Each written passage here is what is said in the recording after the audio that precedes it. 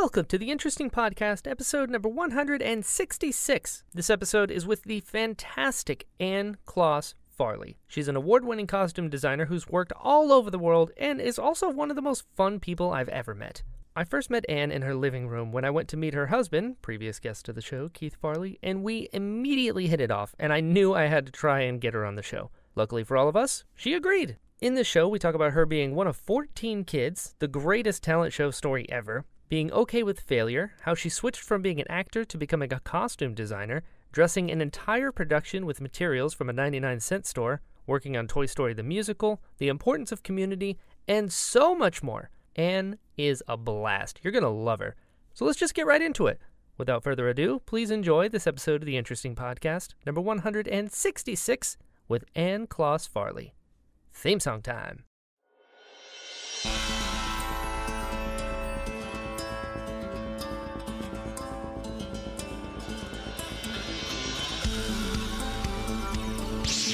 My cabbages!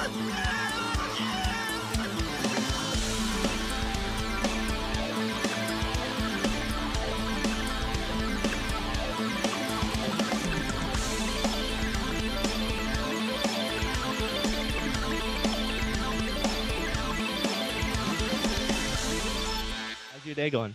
It's good. I'm teaching at USC right now, Nice. costume design. So I put together a little Canva video on what I'm going to talk about. Oh, cool. On Tuesday, I have a 2-hour lecture. Oof. So to break it up, I'm going to do a craft. So I'm going Smart. to teach them how to sew by making sock monsters. So I said, bring a pair of socks. Nice. And then we'll chop it up for the season, do a little monster, and I'll pair it with talking about the mutant toys that I got to design for Toy Story the Musical, Oh, cool. and I like love that. making beauty out of things that are supposed to be unattractively delightful. I mean, Sure. mutants. You're just like, yes, I prefer to design Yeah. for mutants. Regular people, whatever. That's right. So- Unattractively Delightful is the name of my memoir. Right? And I find like I've never been one to identify with the word normal. Dude, right there with you. I hate It's that word. There Same. is nothing normal ever. No. We're all mutants, and that is collectively a better story. And if Yeah. we could avoid that word, if we can ban that word in the Yeah. future, I think society would be much healthier. I totally agree. That and I my least favorite word in any language is realistic, Oh my because there's no such thing. It's like when you understand that what is realistic for one person is not realistic for another person, it means none of it matters because there is no realistic. Like, Okay, I'll match you with one Do it. size fits all. ooh, yeah. I hate that It's category. nuts. Like, what is that? That doesn't exist for anyone. Yeah. And you know that's going to be an unattractive piece of clothing. It's going to be crappy, and you're going to have to make it your own by fucking with it. So, Yeah. yeah, Real. that word is one of my least favorite descriptions of things. Ugh. Ugh. I live by this. Will Smith is like my guy and has been since I was like 8 years old. I was like, that is Yeah. my hero now. And one of my favorite quotes by him was, being realistic is the most commonly traveled path to mediocrity. Yep. And I've always like, right. That is And I'm just weird. true. I feel like as I've gotten older, the more I like just let the flag fly. And I'm like, I'm a very strange person. And if I send that out, I find I make a lot of really cool friends because they're like, hey, me too. And then you have that, like, Right. you don't have that social norms, to kind of go through. It's like, what is life? No, there's no rules. There's no rules. Nobody knows. Well, I think, when I think back about the transition from elementary to middle school, and Oh, then yeah. the peer pressure of being normal. Like in elementary, you get to be a spaz and just explore without all the labeling. And then the labeling comes in, and I watch some of my favorite human beings go normal. Yeah. And I was Yeah. like, wait, you were so exciting just 6 months ago. What happened to you? And then I just got pissed off all the way through middle school, watching Yeah, people man. gravitate to the herd mentality. Yeah. And I was like, why would you do that to yourself? It's so unexciting. I agree. And then I you agree. battle, anxiety and depression until you get to college. And I think teaching college right now, and I have two kids who are between 19 and 21. I feel like I've been living with this age. So Yeah. I have to say that last class, I I just felt this apathy as schools are not really they're toting that they're talking about COVID, but they're not really addressing the mental health aspect of the impact Sure. of school and what happened last year and what's still happening. Yeah. Everybody's pretending just because we're wearing a mask that it's not happening, but Yeah. it is. It's here. Yep. It's happening, and it's going to be a decade of unraveling that trauma, right? Yeah. So, Easy. so we went into class, and I'm looking at everybody, and I said, "How many times did you hear this week about the real world?" And they all raised their hands, and I said, you're at the age where you can just stop that elder person in their tracks and say, it doesn't get any realer than this. Yeah. I am for living real. in the real world. Stop insulting me. Yeah. No. You have permission to say that. And they all just fell out. And I gave them 5 ways to say it nicely. There you And go. I said, if this adult is a repeat offender about the real world, now you go to level 2. That's right. Oh, you want to see what's real? That's Let right. me tell you what's real.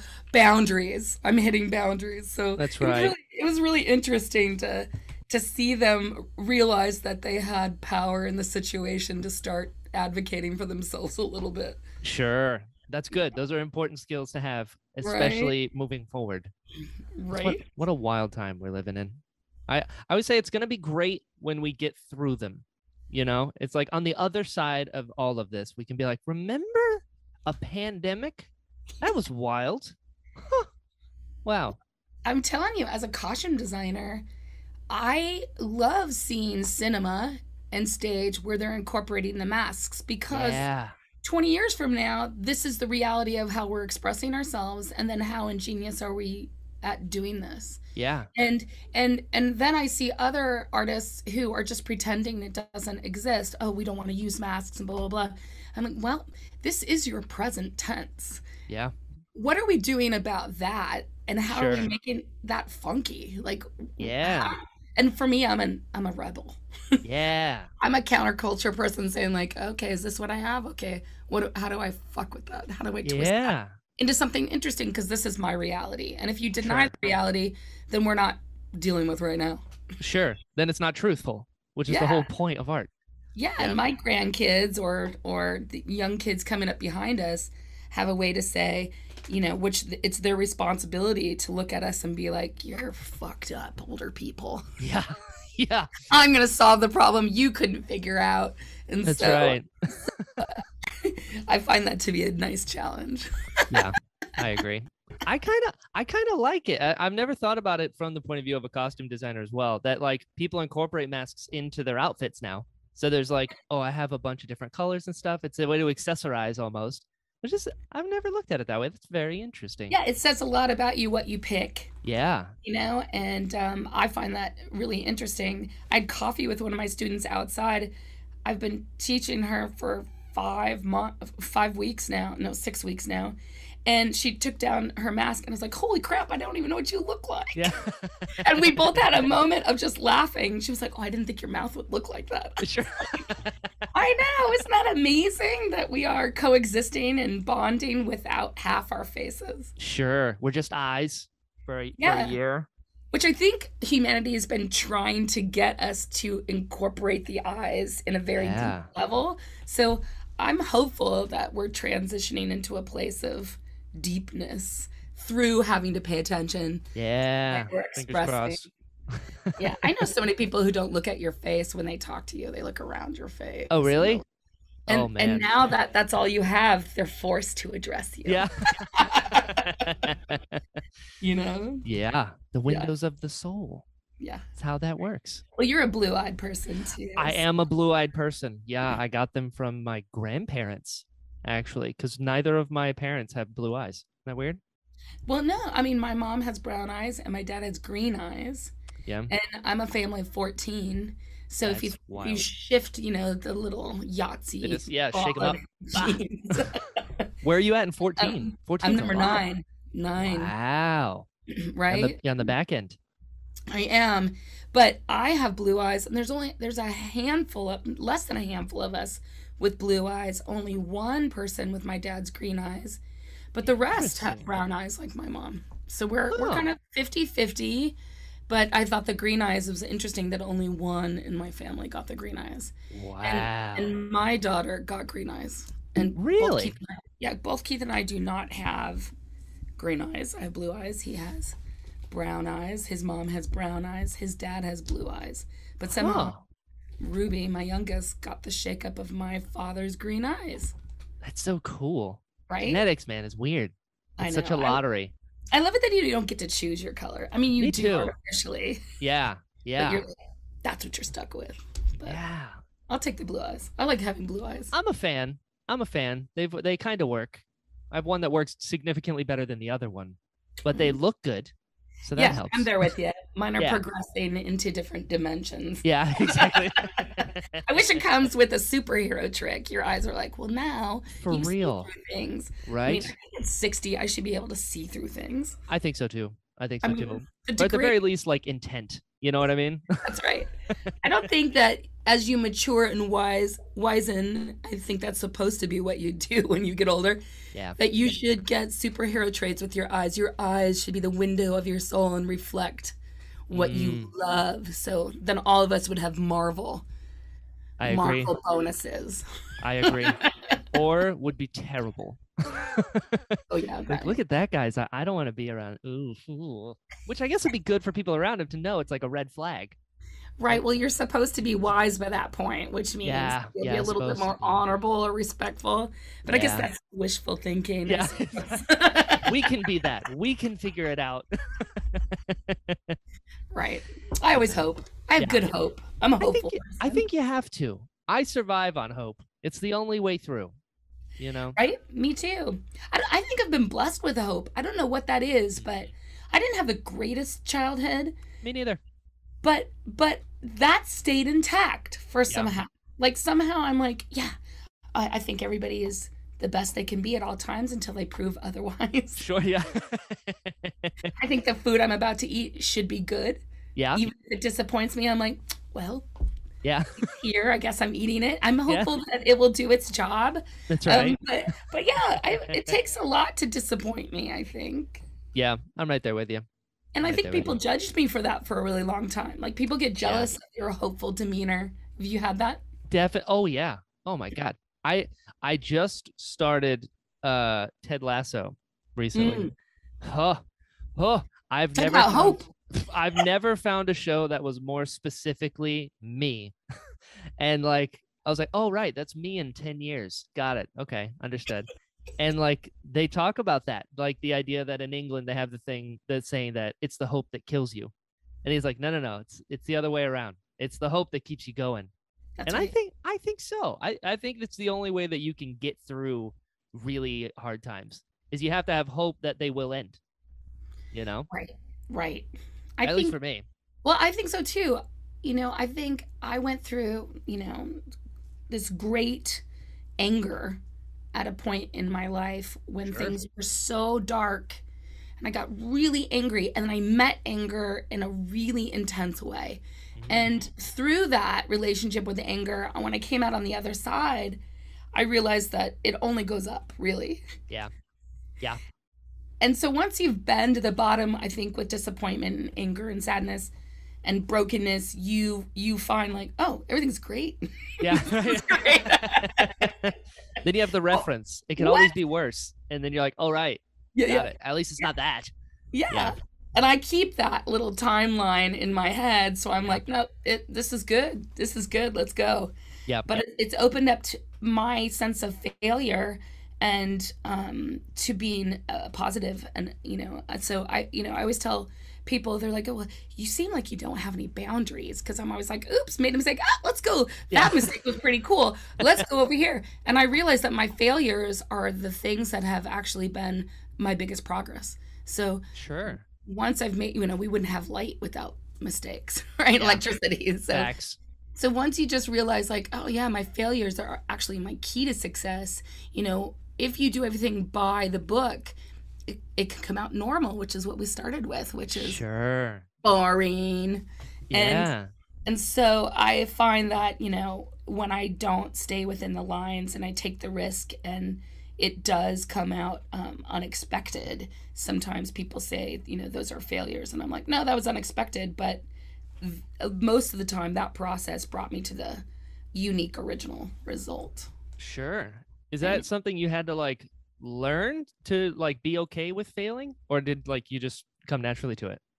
Well, I am dyslexic, and Oh, I didn't know that. yeah, I was not diagnosed until my senior year after I had moved schools, and the new school when I when I took the test to get into school, they were like, "Why do you have a fourth grade education? How did Oh you get to no. be a senior?" And and then we had a big long conversation, and she said, "You're really smart." I said, "Yeah, I'm really smart. I just have had trouble reading, and I take everything in orally. So I loved lectures and asking questions, and because of that, I asked a lot of questions. A lot of people are book smart, don't ask questions. They Right. just read the book, and I found the questions to be, you get lectures in outlines, and Mhm. so I was missing all the detail from the books. And so by asking questions, what is this? How does this go? People actually tell you the truth of their own process instead of hearing it from a book. So I feel like I have this apprentice style education. I've since learned, I read, but I've since learned to become a better reader and deal with my dyslexia. So Sure. now I have both, because my job as a costume designer is I'm a researcher. I, Sure. I love history and knowledge, and I need to know all that in order to do what I do. Um, but I was able to partner up with a lot of adults who took me on under their wing because they were like, "You're smart. Let's catch you up Oh, cool. and let's give you opportunities." So I learned not only to think for my outside the box, I design outside the box, and a lot of other designers used to hate my process and my work because um, because I decided to experiment, and I Sure. use experimentation in my work quite a bit. That's good. That's art. That's the point. Yeah, yeah, and I think I've learned that I'm an artist as well as a costume designer. I do many things besides costume design. Sure. Um, but I think it has freed me from having a stationary life, one track life. I Good. find so many things exciting, and Yeah. during COVID, it was awesome because my entire job was flatlined, like nobody was working. Sure. And so I thought about things that I wanted to do when I retired, and I was like, I'm doing them now. So I taught myself how to web design. Took some photography classes, started photography, Yeah. some character work I'm not able to do in movies and television and on stage that are distinctly my own sense of humor. So Yeah. I started getting together with people and exploring those images, which is amazing. And now that's become its own thing for me, and its own freedom of my personal art to be able to do uncensored art for myself, which I didn't have time to do before. Yeah. Oh, So I I love felt that. like COVID is exploded the next place I'm going to go in my life. And Sure. I started producing a podcast with my husband, and It's great. thank you. I love it. But producing that and being able to call in my friends, and being able to help Keith um, delve into what he's always wanted to do and to support another artist in that way has been really exciting. So Yeah. I think producing and exercising that producing um, format has been. I'm like, what do I want to produce of my own work? So Sure. so it's freed me in a whole other level. So Good. it's good. I'm looking forward to the next adventures. So That's I'm happy with amazing. that. So COVID has actually been a blessing for me. Sure. Sure. I do love the idea that when constraints breed creativity, it's Hmm. like Vine was like a big thing. And the thing that I found so interesting about Vine was that you had 7 seconds. And that's all you have. Everybody has 7 seconds. What are you going to do with it? And it has since spawned into other crazy things. And with COVID, the idea that the traditional sense had all shut down. It goes, okay, but you're still an artist who wants to create things. good luck, see what happens. And then some really cool stuff comes from that because you are constrained, which I imagine Right. with costumes as well. You have X amount of fabrics to work with. You have this genre, this time period. Make art with these constraints. And that's where Right. you really shine, being able to do that, which is pretty cool. I think, my biggest superpower in costume design is I've always been good at making something out of the room, Yeah. making a costume with what's in the room, and people would hire me. We can't figure out how to do this, Anne. Can you come over and take a peek at what it is? And I'm like, yeah, I got my trusty pair of scissors and There chop, you chop, chop, go. chop, chop, and here we go. It's something new at the end of the day, and I just don't have fear in transforming something. It's not. Sure. It's. I think what it is everything is precious, but it's really not. It's all Sure. transformable. Sure. Is that like a confidence thing? You're like, is it confidence in like you just know it's going to turn out one way or another, or is it confidence in like abilities? Where is that? Well, again, I have a huge bank in my head of history and a historical Yeah. accuracy about what things are. So I know now, at this age, at 50, for the last 30 years, I've been researching humans and their characteristics and our clothing and how we express ourselves. So Mhm. now I have an ability to look at something and shuffle it. Oh, And cool. so I know what the audience needs to see in the silhouette of it, what it needs to be, and that we can Oh, emotionally get what it evokes, sure. and then I can mess it up and make something that we all identify with because it's all the historical accuracy and the points in expression are in it. And so that is a tool. That's a super tool. That's like Sure. in my toolbox of life skills. Yeah. My favorite thing to do is to go into schools and talk about costuming and what it is and what my job is about being able to express a person's whole interior and exterior dialogue through clothes. Sure. Why do you pick out the t-shirt you picked out today? What Sure. does that say about your day today and who you are? And I'll bring the kids up in the class and break down the clothes that they're wearing. And if they're in elementary, their mother most likely bought their clothes. Sure. And so a lot of times they have no idea what they're wearing.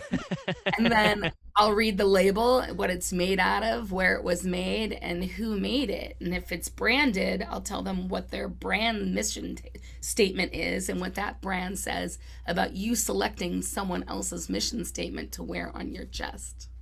And Interesting. so then all of a sudden they're like, what? And I was like, this is how you identify with the clothes that you pick. And Sure. this says everything about who you are. And Interesting. then all of a sudden they're like, I don't want to say that. And well, Yeah. that's what your mother says you are. So, Sure. and it's really interesting. And then, being able to, I have this, after years of doing this, I know, when I look at you, what, if by your height, the Mhm. standards for, what your shoe size would normally be for this height, and if you tell me your weight and then you tell me your waist size, I can pretty much tell you what your suit size is and match your waist to your chest. And I'm pretty good at being like, oh yeah, you're a 38, like, Sure. like sort of That's thing. cool. I love that. That's How tall just are such a skill you have. if we could do this? How tall are you? I am 5'10" with shoes. Okay. And uh, what size neck do you have? I have no idea. Oh, really? Yeah, So do you do a medium dress shirt? I do. So you're like a 15 and a half neck and you wear what, a Okay. 38 suit? That's a great question that I don't have the answer to. So, okay, is this too personal, but is No, I just don't know. your waist size 32?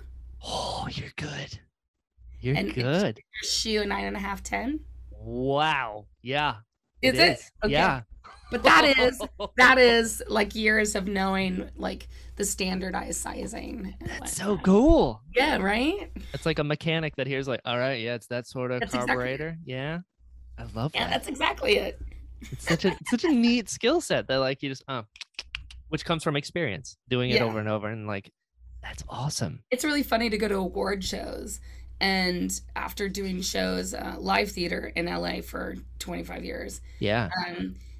I go to award shows and I know everybody's shoe size and mostly what everybody looks like naked. Yeah. That's my job. There you go. That's my job. Like, whose job is that?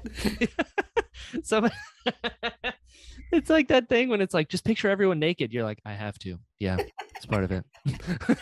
That's what I do. I map your body. I try to choose the best things about it. And then, also my job is to emotionally evoke what this character is saying. Sure. And so being able to take an actor and also transform them from head to toe into something that's really fun. Sure. But then really find the root of that actor. It's for me, it's really hard because the way live theater is structured, you meet the actor after you've already decided what the show is going to look like with the set designer and the director, and then you meet them and they go on their actor journey. Right.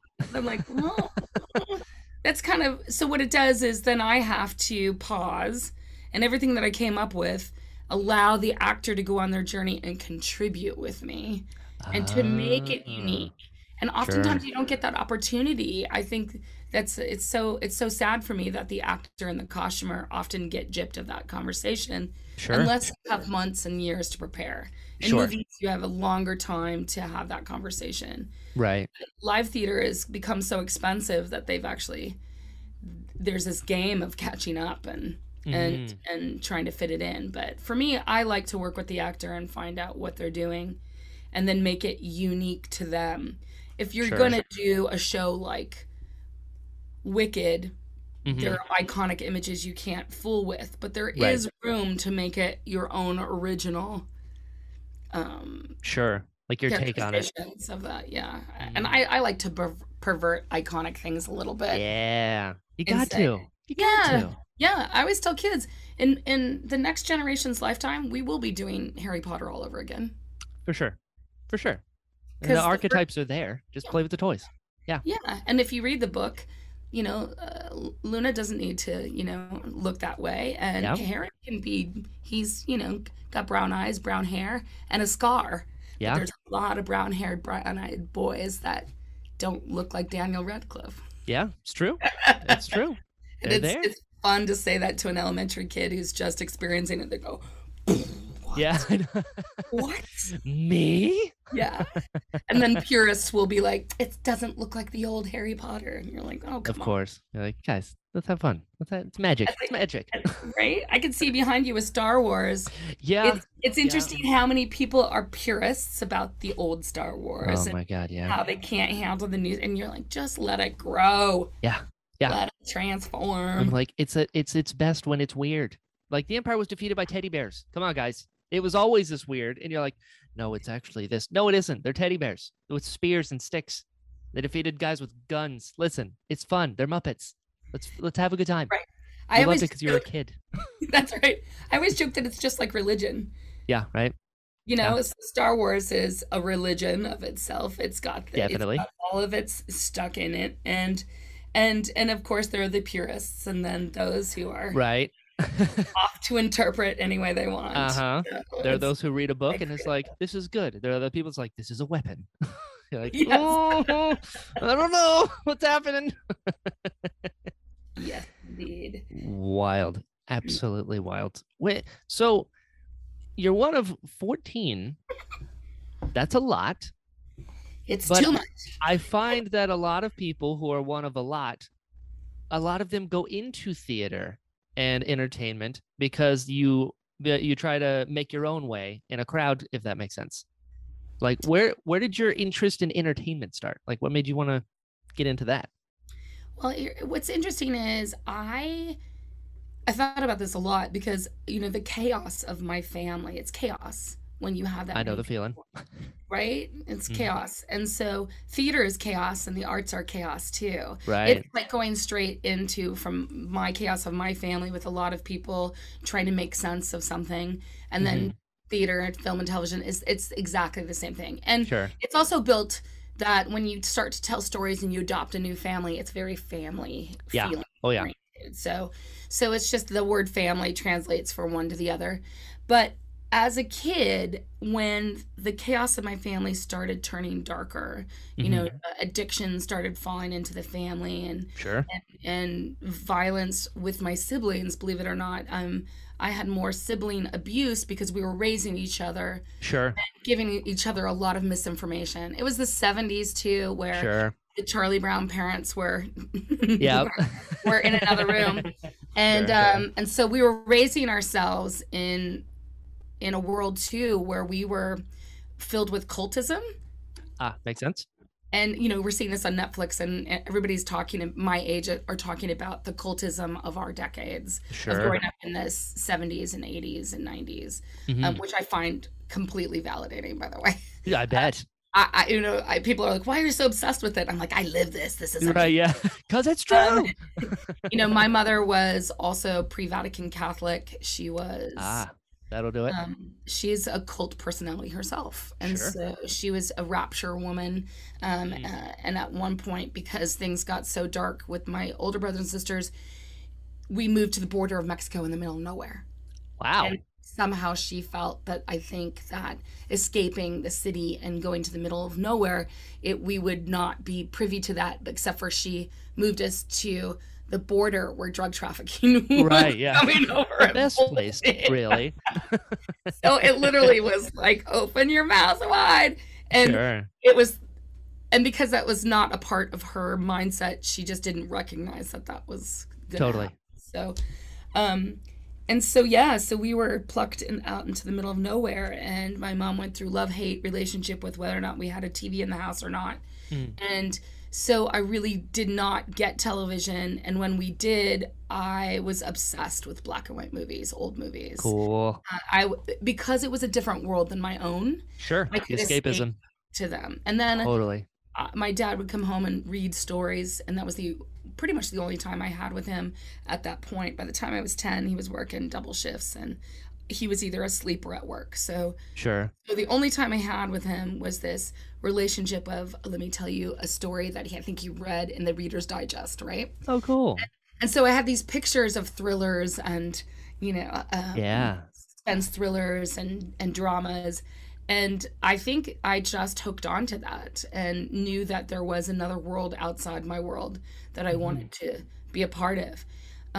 My brother had a drunk driving accident where he accidentally killed one of his best friends, and 6 of my siblings were in that car, and no. the town was very upset, very small town, Sure. and we were asked to leave.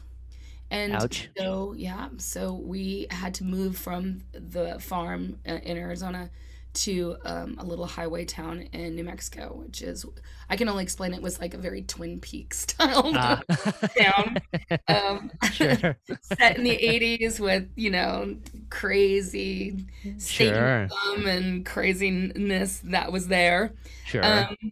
And then by the time we hit that town, drug addiction in my siblings started escalating, and Sure. it just got really out of hand. My mom didn't know how to deal with it, and it just got piled on. And I went to high school with this woman who had just come from New York and who took over the drama department. And she plucked me out of a group and said, you have to be in my class. And, Wow. and that was that. I had just won my 8th grade talent show Oh, what'd you do? contest in the 8th grade. I lip synced and danced to Like a Virgin at my Catholic school. Yes. A talent show. I knew I liked you. I knew I liked you. Let me tell you, this story is Please. awesome because I had a Mean Girls experience where I directed and choreographed a dance with my girlfriends, and of course I'm a poor girl in a Catholic school, Sure. and I made the costumes, and I bought my first album, which was Like a Virgin, and then the second one was Cyndi Lauper, and I thought She Bop was so funny when I found out it was about masturbation. Sure. I knew the nuns would not know what that was. So I was like, okay, we're doing these orange costumes and big hair, and we're going to do this whole thing, and no one will know, and it'll be our subversive sort of thing. Sure. So I I was also going to audition because I was a really good dancer, and I was going to audition for the high school's drill team, which was really popular in the 80s. Drill Gotcha. teams were everything. Yeah. And they were different than cheerleaders because they came out and they could do the sexy dances and like, Yeah. whip it up.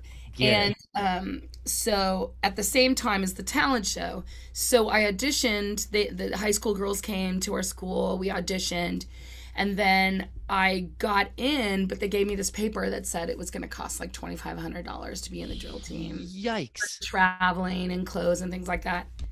But And still. I knew Oh. that it was not possible. Like Yeah.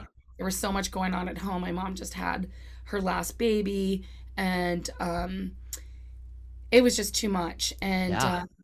And so I had to say no. And because I said no, I couldn't be in the drill team, the girls came to me after I had dished out all the costumes for our talent show contest and whatnot and said, we can't do this talent show because we can't be seen with you if you're not going to be on the drill team next year. And so they Damn. dumped me and took my stuff and took my dance. Yikes. Well, you know what? You don't want to be with them anyway. Well, yes. You know? And then my brother comes home from seminary school, and he and I used to love to dance together. Our garage was like dance routine place. Cool.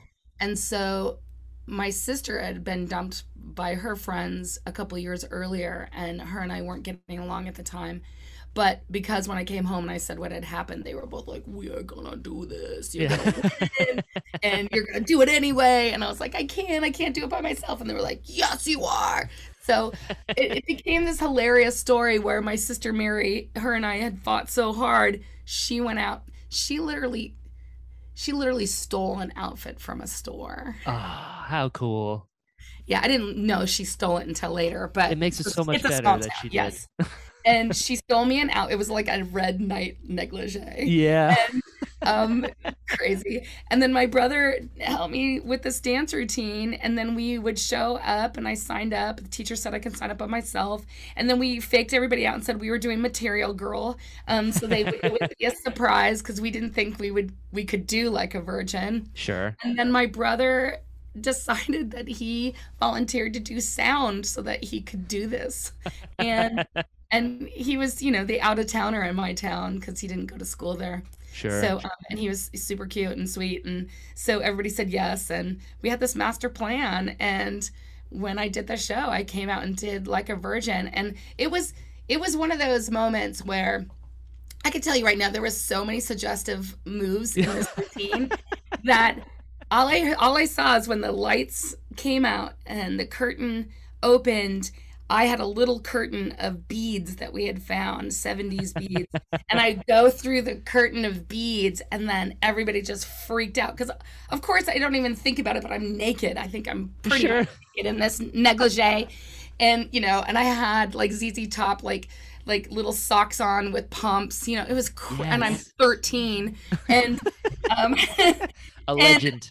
And all I remember is nailing the whole thing. And for, 4 minutes, I was Madonna.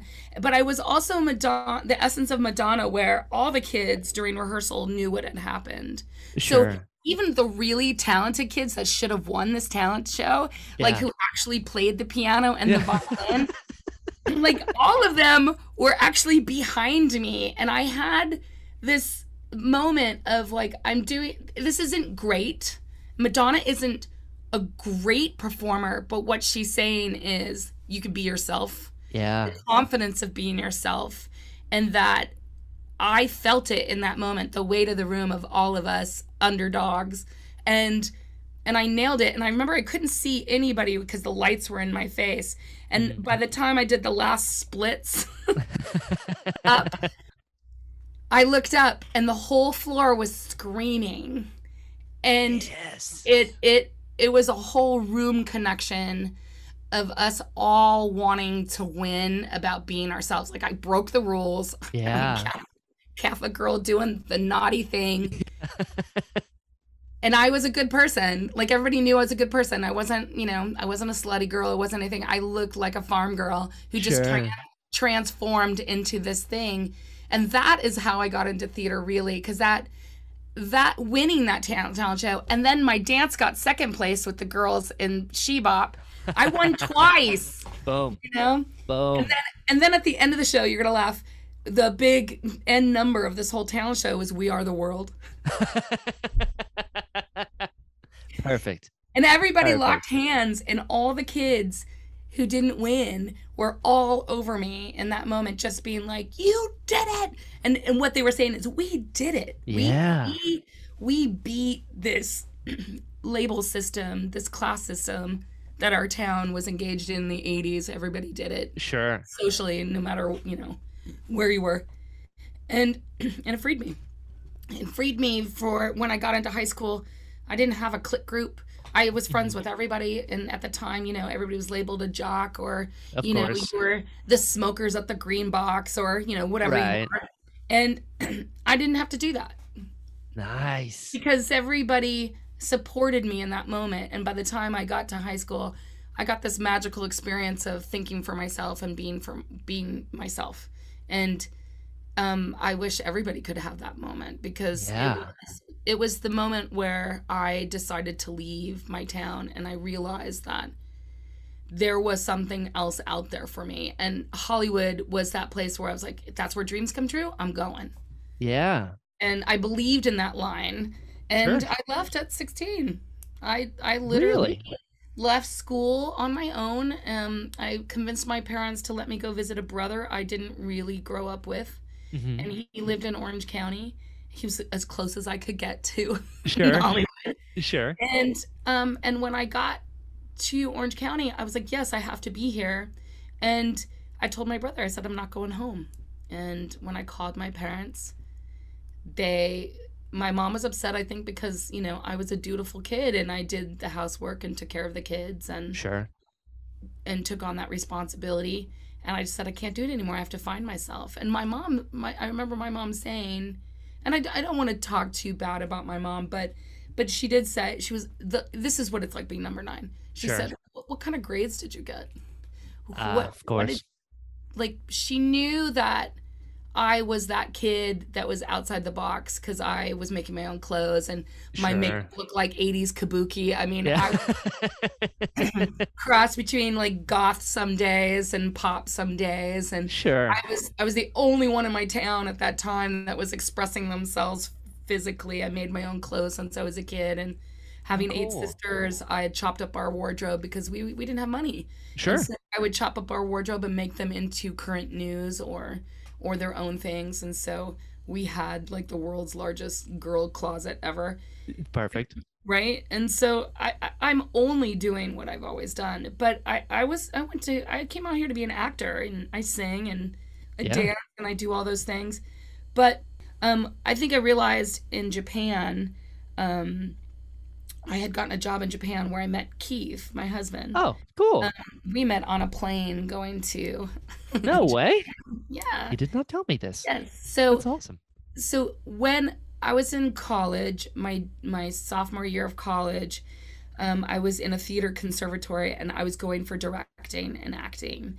Oh, cool. And during that conservatory experience, when I hit the costuming, I was winning all these awards at school and competitions for clothes. And the shop supervisor came up to me, and she's like, you can't be wearing these. You have to come into my class. And so she was really instrumental in me really thinking on the other side of my brain, like, well, maybe costuming is that thing I love. And I was starting to realize that what I loved about costuming versus acting, I love character study. Oh, gotcha. And the cool thing about costuming is you don't just get to be one character as an actor. You get to have control of contributing to the whole. Yeah. And my directing love is that as well. Like, I want full concept in characters. What is all of these relationships? Sure. And then a good friend of mine was killed in school unexpectedly, and my professors took me aside. Sorry. And they said, thanks. It's another life lesson, one of those Been there. randomness that actually was the instrument into me going deeper into self. And Right there with you. right. Yep. Been down that road. Yeah. So they said, would you like to take a semester off? At the same time, I just directed a show with Cress Williams, who was in my Oh, school. He was Black Lightning, so he's a good perfect. friend. Yeah. Oh, cool. He seems so And nice. yeah, I got to direct his senior show. Dude. Yeah, and I had a friend of mine's dad who was a director for Disney had come to see my show, and he invited me to audition for a show in Japan. And my professor said, "Well, if you do this, then take the semester or a year off to grieve and go somewhere else." It was a great opportunity for me to do that. Cool. I got into the show, and then when I got on the plane, I sat next to Keith, Wow. I and love that. we ended up being partners in the evening show and directing a few of the little vignettes in the park. How His cool is theme that? park. Yeah, and so we've been together ever since. He Wow. stayed 6 months. I stayed almost a year. I came home to see if it was a real thing, and we've been together ever since. That's amazing. We're going on 30 years together. Wow. Congrats. Thanks. That's But awesome. it was interesting. Then I came back and from that trip, and I spent a lot of time in the costume shop in Japan because costuming there is just it was an extraordinary experience. We were wearing clothes from Bill Hargate, who's an amazing designer in Los Angeles, in the park, and then I would go into the shop and watch them do the care and feeding of these clothes, and I didn't speak the language very well, but costuming is only one. It's a language unto itself. So Sure. I was able to like really look at that. And when I came back from Japan, I came to Los Angeles. I eventually got a job on the first season of The Simpsons as a PA. What? And yeah, and as they were wrapping up and going into Rugrats, I Perfect. got on the team with Edith Ann, which was a Lily Tomlin project. Mm-hmm. That turned into Duckman, so I worked on Duckman, and Awesome. yeah, it was fun. And then the Wild Thornberries, and an Love English it. show called Stressed Eric. But really enjoying the animation aspect because that was starting to be my film and television education through cartooning, which is Sure. half-hour full features basically. Yeah. And so you're learning that on the illustrative point as I was developing my costume design. Learning character Ah. through animation is just archetype stereotypes Sure. Sure. at the base level, but it's a great way to understand that. And then I was getting paid. I was like the Yeah. only starving artist that wasn't starving. And Sure. and then on one hiatus, I got to work on Ren and Stimpy with What? that company with Spumco when that transitioned to Yeah. Nickelodeon. With Bob Camp, John Cristofalusi was archiving Jimmy the Idiot Boy and doing those things. Mm-hmm. So I was just exposed to some incredible artists. Yeah. And I'd then say. I joined Keith's theater company, the Actors Gang, when Jack Black was there and John C. Reilly would do shows there. And so then I'm exposed to these amazing other actors who are all iconic in their own right, doing their Yeah. own Tim iconic Robbins, stuff. the Actors Yeah, Gang, man. Yeah. absolutely. And then learning that commedia style of archetypes and stereotypes, which is a whole other like long line of historical Sure. emotional character work, how to create it emotionally. And Yeah.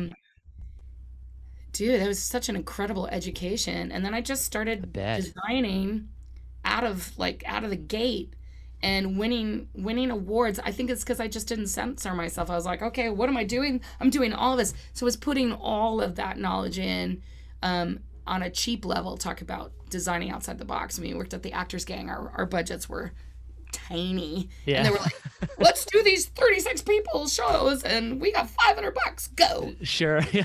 You know? That's So- $8 per person. Let's figure this out. I could do it.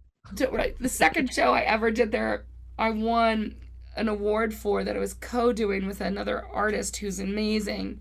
But I was working at Klasky the whole time, like from like 9 to 7. And then I'd go to the theater. I don't even know how I was alive. I would do the theater and then I would build these costumes. So I was doing Rodgers and Hammerstein's Cinderella, and it was a co-pro at the same time. It was Cinderella, Medea, and Macbeth all happening on stage at the same time. Oh. Directed by Tracy Young and Bill Rausch, who eventually went to Organ Shakes and is Yeah. now in New York, I think, doing the Public. I think he's at the Public right now. But it was a huge feat, and I said, Yeah. I can't do all 3 shows, but I'll do one. So I decided to do Cinderella, and I have to confess, I ran out of time, and I think I hot glued the whole show. And I remember coming in, and the clothes looked amazing because I was doing amazing, like, you know, hodgepodge of all these things. But I was like, I don't have time to finish. This is too. I was doing a full-time job on top of a full-time job. Yeah. And I was sleeping maybe 4 hours a night during this whole thing. And then I came in, and the other designer said, I was looking at your clothes, because she couldn't figure out how it was making this stuff so fast. Sure. She said, are you hot gluing your clothes? And I said, yeah. She was like, how are you going to wash them? I was like, I'm not. They're going to wear things for 4 weeks, and I'm going to spray them down, and they're works of art, and I can't tell you how it's going to, but this is how it got done. Sure. And then I won an award for the show, for my portion of the show. And then afterwards, she was like, you're right. You have to make do with what you have. I'm like, this is how I got it done. I mean, Yeah. sometimes you have to look at what you're given, and then you have to make sense of it and just go do it. Yeah. If I had to do it all by myself, a full musical, you know, for 4 hours or 5 hours a day for 3 weeks, it never would have finished. Right. And then That's I so told the nuts. actors, I was like, hey guys, I can't wash your clothes. And they're like, okay. Yeah, well, they don't care. It looks cool. I was like, Yeah. I know it looks cool. They were like, okay. Wow. So I remember one of the actresses one night, she stayed late, and I said, I have to hot glue your outfit. She was like, cool. That's the only thing I can do. And we sat and we became really deep friends over hot gluing fringe on this incredible outfit. It looked remarkable. I mean, since then I've learned how to get the support I need. Yeah. But it taught me a lot about ingenuity and what that means. And sometimes you have to break the rules in order to come up with something unique and original. And Sure. so I teach people, younger designers now. I'm like, you have to break the rules. If you say no to yourself at the beginning of the conversation, you'll never get anywhere. Sure. Yeah. Oh no, I can't do that. Well, find out who can. And for me, I'm always like, okay, I can't do that. Maybe I know someone who can. Yeah. That's such an important thing to figure out, and like to not like know your strengths as well. I think really helps. And like I admire it so much that you figured out a way to not get in your own way. I feel like a lot of people, myself definitely included, when I'm like, oh man, but I don't know. And you poke holes in your idea before it happens, kind of thing. Yeah. Which I guess with practice, eventually you're like, oh no, we'll just figure it out. And then what is that? Finish not perfect kind of thing. Right. You know? I think when I did this show for 10 years at the Evidence Room Theater, full musical made out of 99-cent store product. Wow. The idea came in the early 2000s. The director says, hey, I'm at the 99. It's so interesting, and it is. It's so colorful and crazy in there, right? Sure. And it's just, it is the American fetish of crap, right? Yeah. Like, it's not amazing. None of it is amazing, but it's for $1. Like, right. And that literally is Southern California panning for gold. Yeah. What are you gonna find? So, right. but I remember he made me walk through with another designer, walk through the store, and it was the first time I was like, yeah. I had made stuff out of, alternative stuff before. Sure. But this was, okay, the game is what? It can't be on stage unless it's found at the 99. Holy crap. All right, if I can't sew half of this stuff. Sure. And that's when my best friend zip ties came in. I was like, zip ties are the key to all things. And the ace in the hole. Forget that stapler. Zip ties are for. Used to be duct tape as the universal solvent, but now, haha. Well, I have to say, duct tape and zip ties, if they could be my children, I would live with them forever. Nothing that cannot be solved with one or both of those things in right. life. Right. But that show became so popular, became such an LA love holiday. It was at the holidays, and people would come and be inspired by the fact that we were freeform designing things out of plastic and Yeah. And it really was one of the most joyful times in my life because it was me being able to express myself without hesitation. And then I got to invite all my friends who are designers to participate, and then everybody would come for 3 weeks and contribute to the whole, and what came out was something incredibly original, unique, and it's the closest thing I can say was a happening. Like Yeah. it was happening in the moment, and the actors just, I mean, they allowed us to put them in these plastic crazy contraptions, and then they would blow the lid off of their own vessels in creating something that was just a cataclysmic combustion of joy. And that's the only way I can explain that. And I got to have that. A lot of people don't get to have that in their work. Sure. And then Disney came to see that show, and Ann Hamburger came to see that show with my friend Matt Almos, and asked me to come in and interview, and I got Toy Story the musical. And What? for 6 months, I was like, who am I to do Toy Story? After working with junk. Sure. And it took me a while to find my place in that idea of doing that show, because Toy Story is one of the most extraordinary feats in storytelling. Yeah, agreed. And hit Pixar on the map, and still Pixar is the most revered because of its storytelling through its form.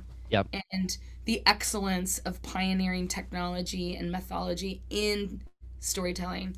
Each one of their movies that comes out, there's something new that it blows my mind in just what they're doing on all aspects of form, right? Yeah. And so after watching Toy Story 300 million times, it never disappointed. Right. And so I designed that show, maybe 400 designs in. Wow.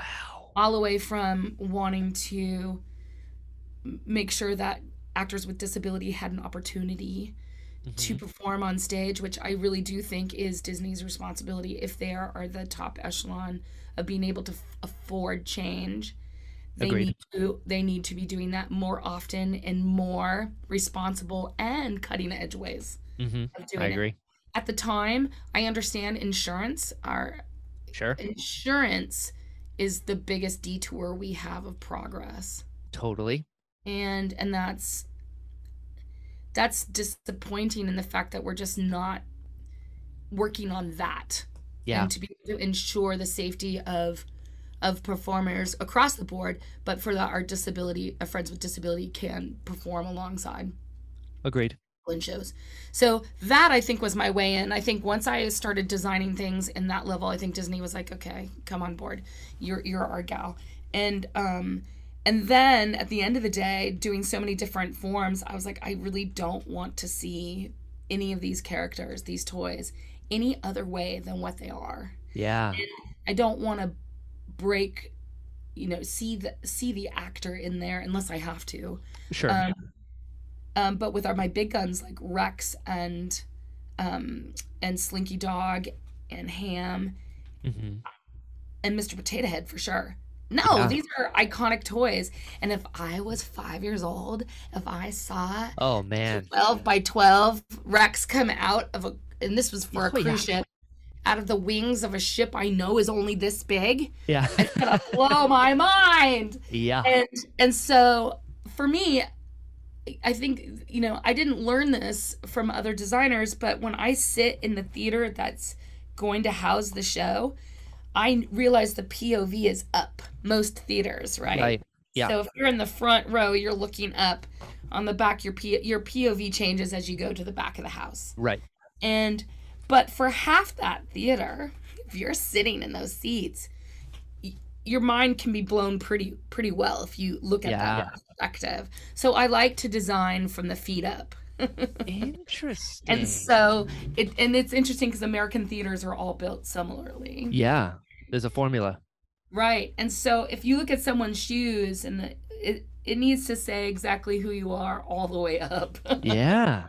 And for like Buzz Lightyear, I really concentrated on printing a textile of craters on that white fabric that normally would just be a plastic white. So if you were a little kid looking up at Buzz, you would get this subconscious idea of the moon that he's talking. Yeah. And so each one of the details of the pieces were altered to make sure that that little kid's POV Yeah. could change the idea or manipulate what they were seeing and tell the story of it. How cool is that? It's like Yeah. full immersion, even if they're not realizing it. It's like Yeah. subconsciously being like, oh, you know Buzz Lightyear, and then space, and then moon, and they're like, that's Yeah. genius. But it took a long time with collaborating with some fabulous vendors. Like with Buzz Lightyear, he has to be picked up on a line so he could fly for a little bit. Right. He has to, so you have to build the shell of the torso around a harness that poor actor is wearing from the thighs. So that poor boy. And then for Disney, his costume has to fit a kid who's 5'7" to our first Buzz, which was 6'1", realizing that torso accordion needed to be the way that we stretched that costume. He has, laser in his glove. His wings have to work, which is a 10-pound back of the back. How do you balance that on an actor's body? So he had 3 different packs that were coming off so that he didn't have to carry it the whole show. Wow. He has a dome. Yeah. To talk through and then wear. So it's a lot of responsibility of balancing weight on an actor who not only is just doing a straight play of Toy Story, he's doing a musical. Yeah. Multiple times. It's not like it's a one-off show. On a ship that's on a at ship, 8 o'clock, traveling the fastest. Oh, right? So there's so many components to like what? It literally is like a joke. You're like, what are we doing? And how are we doing it? And where are we at? So like the inflatables, the reason why we chose inflatables is because in order to get that giant Rex through the door, which the side door of the stage is only 4 foot by 4 foot. Oh, on yikes. Entering and exiting, it's into the bows of the ship where the pipes are. Yeah. That's where the theater is built. So you had to inflate and deflate upon entering and exiting, and then you have to time the battery system to do that. I do not want to be in charge of that. Just the stress of figuring out that, like, time on a live show. That there's no takebacks, there's no pauses, there's no start over in the middle. Like, ooh. I'm sure that they didn't inflate one day. I'm sure of it. That had to have been at least I didn't see it, but I'm sure in the 10 years that it was out there. Yeah. But then you have to just the responsibility of it, of putting on these costumes on actors and hoping that it doesn't destroy them physically and balancing it out. And there was no way I was going to be able to get those costumes on if they were hard shelled or. Yeah. So I worked with Michael Curry, who designed Lion King, and that was a real honor to work with him because he's such a fun engineer. Yeah. And beautiful show. I've seen that one with the animal heads on top of everything. Oh, beautiful. He's incredible. He is the success of Lion King. His interpretations are extraordinary. And his whole team, his brother works for him, and his whole team up in Oregon, they are really deeply rooted in process and pushing the envelope, and I just love what they do. And they are, he is someone that inspires me to achieve better results. But that's cool. I enjoy that. But it was great to be able to talk to the Pixar team and sit in a meeting with John Lasseter and his team, talk about color and background. And when you look at Toy Story, the movie, it's the wallpapers and the backgrounds and the deeply layered lighting changes the atmosphere and conversation. And I wanted to make sure that when Michael was painting the costumes up in Oregon of the big guns, like with Rex, his painter was genius. And being able to talk about that and get that deeply saturated dimensional look. Sure. On the you find that you like, because with what you're doing, you have so much creative freedom to do things. Do you find it just as creative when you're working with like an existing IP because you have to translate it? Because I know you've worked like Pee Wee Herman on Broadway. I know you did Toy Story. I know you did Pirates of the Caribbean. Like you're living in the worlds, but you also have to do your own thing. Like, It's hard to it's take gotta be, iconic right? pieces. Well, here's the thing about Jack Sparrow is, he's not owned, trademarked by Disney. That's a Johnny Depp Ah, piece. He bought the rights to that, interesting. which is Smart man. controversial to me Sure. because Colleen Atwood Ah, did the work of the good point. design on this costume. Good He point. added some trinkets and baubles and then got the rights to this whole idea. Ah, But then gotcha. again, there is this conversation about actor and designer contribution, and Sure. Jack Sparrow is distinctly Johnny Depp, doing a very vaudevillian character that's distinctly Johnny Depp. Sure. Jack Sparrow and Johnny Depp are kind of one and the same in this character, Right. and I get it. Sure.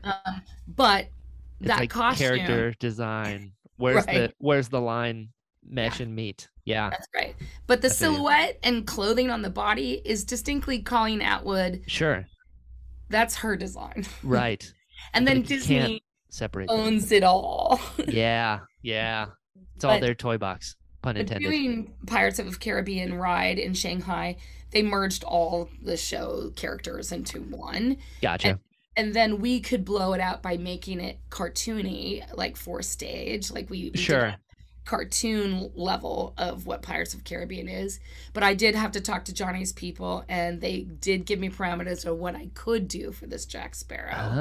And Oh. so for me, the Jack Sparrow in my show had to fly in an air cannon without a harness. And Ah. I had to create a Jack Sparrow costume out of fabrics and threads and fuse that so that it could not be blown apart.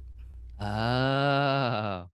So the trick there was it had to look like Jack Sparrow, but Sure. it couldn't kill my actor or drag him Yeah. down, drag him down into the air cannon. So what I love about the fact that okay, I'm doing this iconic character, but the function of it is distinctly engineering and costumed to Sure. look like that. But my trick was how do I take this costume and make it foolproof? Sure. So his wig is on a helmet, so it doesn't Perfect. blow off.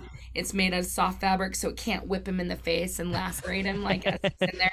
Sure. So there's all sorts of crazy tricks to that one. And there is distinctly different Jack Sparrows. So those are our stunt Jack Sparrows. Right. And then a regular Jack Sparrow does have to do stunts. So he's a completely different costume. Oh, So okay. that he can't hurt himself when he jumps off the balconies and hits the beds down below. And Sure. so there's so many tricks. I love that. Yeah, right. And then Pee-wee, working with Paul Rubens, who is an incredible artist, Yeah. and then working with that iconography. Now, I can talk about it now, but they had lost a bunch of money at the beginning of that show because they had a crooked producer who walked away with the money. So by the time we went to the Nokia, it was you have to pretend you have a lot of money, and so now you have a finite amount of money.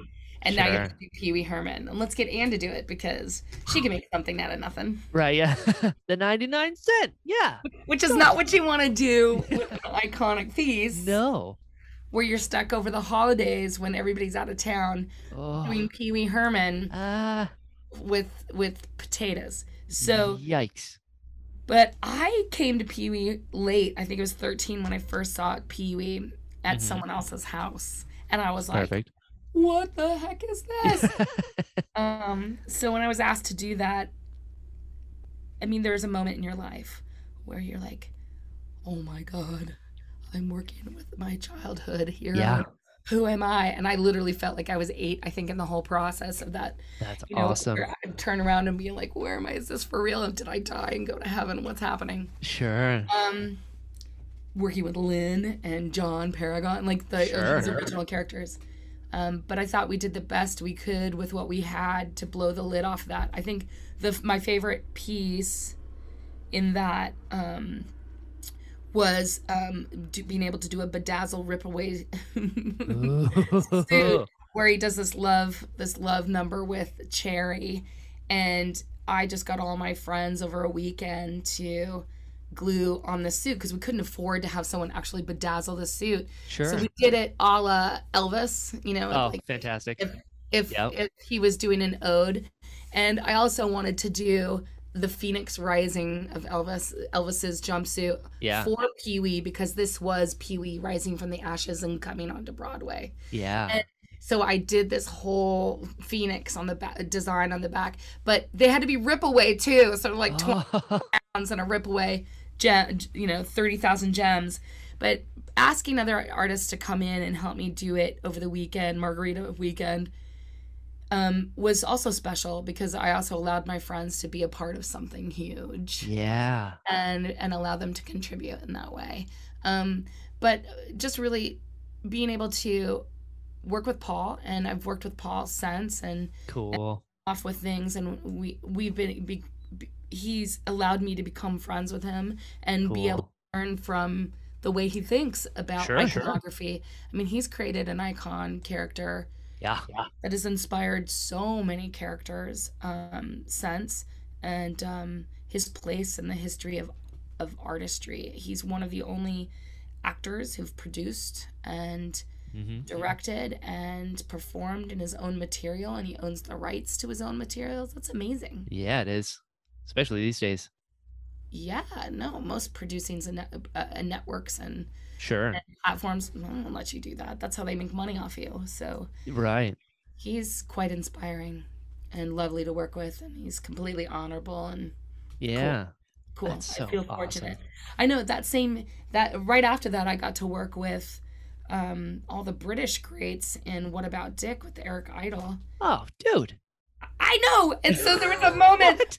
where I got to sit in a room and talk with Tim Curry about his legend costume as I'm dressing Tim, and being able to like discuss with him, because he's one of my favorite people of all time. It's Tim And Curry. and then having Jane Leaves, who is amazing. She's from Frasier, but Yeah. God, she's incredible. She's super generous, and shoot, I'm forgetting. Why am I forgetting? I can't believe I'm forgetting her. Because Tracy we've- Ullman. How can I forget Oh, Tracy Ullman? oh, So oh. in a fitting with Tracy Ullman, who literally does a 45-minute show for Yeah. me with costumes she's trying on, and I'm crying as I'm trying bet. to do my job, and she is so incredibly fabulous and wonderful, and being able to take my kids backstage, and they were so young that I think Vice knew who everybody was, but Ruby was at that age where she's a kid, where she's like, I don't know who these old people are. Sure. And she kicks herself in the pants as she grew up to like watch Tim in Sure. great movies, and as she was literally arguing with him on the couch, not knowing who he was, and then Tracy Ullman give me a hard time about parenting, Sure. and a really funny exchange one night, making fun of me for like an hour, and I'm delighted because I'm like, Sure. where am I? This is amazing. Amazing. So I think I was blessed. I've been blessed to like work with incredible people, and I think there is the return of blessings when you start to see people for who they are. Yeah. When I work with people and I'm like, this is who you are, you're an artist, and we're going to, you get to a point where you're like, okay, I've earned this place where I can collaborate with these people and Sure. sit back and do that mortem of self and be like, okay, where am I at in my career? This is really crazy.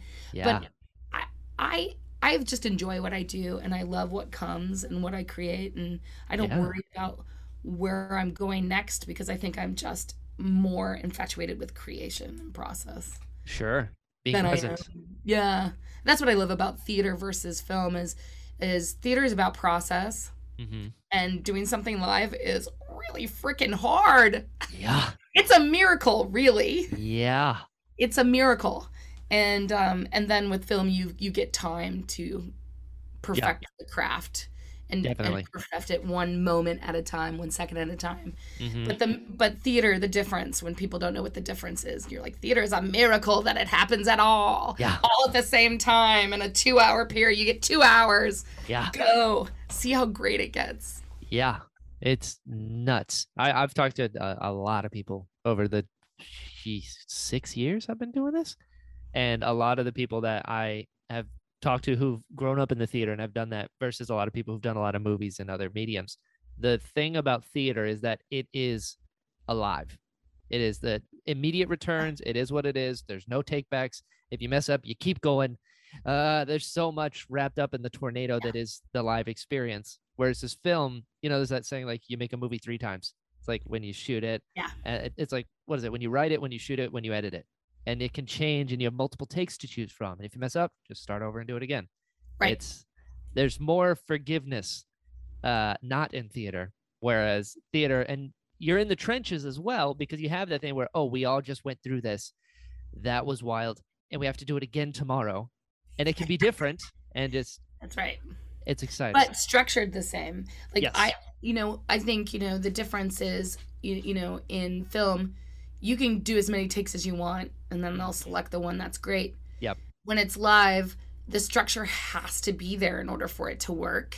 Yeah. And I think a lot of people don't understand like how much practice it gets to get the structure, the bones of it in place so that you can be emotionally available. Sure. And I love going to opening night to something that I really love and closing to see where they went. Yeah. Because the more you ride the bike, the more interesting it gets. Sure. When they find moments around like week 2.5, you're like, oh, I could try it this way now. Right. Yeah. It's interesting because I'm of that mind. I get really frustrated that in theater right now we're not allowed to film rehearsals. Sure. Which is like saying I'm not going to use the most useful tool I Yeah. have on my chest. And so I agree. I hope it changes because what I now that they've condensed our process to a 3 to 6 week process, sure, depending what you get, what your producers can afford, that filming actors and rehearsals for them to go home to see how they're doing is like giving them extra performances. Is saying, okay, now we're going to give you a year's run. Yeah. in 3 weeks. Yeah. And it only makes it richer and better. And why would you not want to make it the best it can be? Because the money it takes to put on a stage show is so huge. And often you don't see those returns unless you're on a Broadway show, and you'll see it 15 years down the road. Sure. Because you have 60 producers now for every damn show, right? Yeah. I mean, that list is so big now on Broadway. You're like, what the? How right. do you... Did anybody tell you people you don't make money in theater? What? Yeah. So it's interesting. It's like the lottery. It's only one person wins an Oscar, and one person wins a Tony, and hopefully you get to go on tour for the next 10, 20 years. Yeah. Is the process, do you find that it's similar? Is it more similar or more different across like working on Broadway versus working on like smaller theater versus theme parks? Is there like a common denominator between them that you're like, this tool works a lot, if that makes sense? Yes, they all have the same structure, the same bones of process. The difference is, in film, you're working on multiple locations. You're working with titles, like the designer title gets broken up into different departments within your staff. Gotcha. So you become like a whole department in films. In theater, the designer is singular, and then the theater provides, depending on what size theater, provides a department for you. And so those job duties are specifically for theater and what the theater comes with. Now, your Lort Theater and your Broadway theater comes with staffing and departments. And, and then you have vendors too, as well, like in movies, like other people who are building your stuff and shoppers and whatnot. So you do have that in the larger thing. Smaller theater, you become all of that. Ah, gotcha. Which is a good way to like learn what everybody's doing so that you become a better boss, Sorry. Right. So there's that. That makes sense. Yeah. And then if you're doing opera, it does come with the staff, or you hire it out depending on where you are. Gotcha. Opera's fun in the fact that it's fast and it's huge. Yeah, everything's cranked up. Yeah, I mean, opera, I think originally was the church for the intellect. People who go to church, and it's a valve, an emotional valve, where you're telling a story, sometimes not in your language, but it's evoking an emotional human response. Sure. And, like I cry in movies. Same. Oh my. I don't really cry in real life for anything else. I'm the same way. And I go there and I'm like, okay. Yeah. I'm releasing my pain of the year. I do the same thing. Yeah. It's my safe place. And you know what's really crazy is like if I go to a movie, I recognize this in my 20s. I'd go to a movie mostly on the weekends, like on a Sunday, so it's kind of like going to church. Yep. And I would cry and almost be borderline sick by the time I came out. Like, I think I have a cold now. Sure. I just emotionally wrecked myself, Yeah. And but I still do that. And now, by the time I was in my late 30s, I was like, yeah, I'm going to do a bottle of wine and then look up all my crying movies. There you go. Get the catharsis. That's right. Which is always a good gift back to get, like, here's your crying pass in basket. Yeah. Here we Happy go. birthday. You're 50. Yeah. But I think, it still is like that. I don't know if you listen to the podcast, but I got obsessed with Midnight Mass. I listened to it coming out, and it became really personal for me with addiction and the Catholic faith wrapped up in my childhood, and it's so awesome to see a series that speaks your language as much as it for me, and as intelligent as Mike Flanagan's work is. For real. I get so excited, but it's like therapy, and it's so good. I love that as well. It's funny, my wife and I watched all of Shameless, like all 11 seasons, so I also grew up super poor, and there were things in Shameless when I'm like right, like I specifically remember one scene where Carl, the youngest boy, is going into these like abandoned houses and he's ripping pipes out. And my wife, Monique, she was like, what's he doing? I was like, copper. She's like, what do you mean? I go, trust me, I know exactly what he's doing. They don't acknowledge it. I'm like, if you get copper piping, you can sell that for a lot of money. Or if you get copper wire, you're really in for it. And she's like, what? I go, different worlds. Yeah, I mean, I think when Cleveland was, we went to go do a show in Cleveland, there are all these abandoned buildings, and I'm like, it's going to be hard to reopen those. There's no copper in those buildings. Yeah, just free money, just sitting right there. It's that representation that for better or worse, it's like the language that you see that you would only know if you had been through it. And it's like, that's right. It's cool. I'm gonna tell you when this will date me, okay? All right. In college, when Jerry Springer came out, perfect. All my friends thought it was so funny, and I felt validated. I was like, oh my God, they're doing a reality show about my family, and I took it so personal. Yeah, same. I'm like, I know that guy. Yeah, I couldn't wait to watch it. I was watching it like, oh my God, I can finally talk about like where I come from. Yeah. Right there and with then you. when I found out it was faked, I was so mad. Yeah. You're like for a second you get a taste of exploitation. You're like, oh, yeah. Oh, Jerry. Yeah, she's not really afraid of pickles. Yeah, you lied to me, Jerry. Yeah, but it's so funny when I tell people that they look at me like, what? And I'm like, yeah, that was my life. That was my literal chaos. Yeah. So people do live in that. They do. Art imitates life. Yeah, and it's very validating. I've made my older brother, watch Midnight Mass, and the main character, Riley, is his story. Gotcha. And we actually had to watch an episode together because it was so emotional for him. Sure. And the next day, he called me and he said, am I a narcissist? I said, what do you mean? And he's like, I really thought that was my story. And when I watched it, knowing that this is other people's stories, and it's finally now here, and I said, how did it make you feel? And he's like, validated. Yeah. I was like, yeah, you're not original.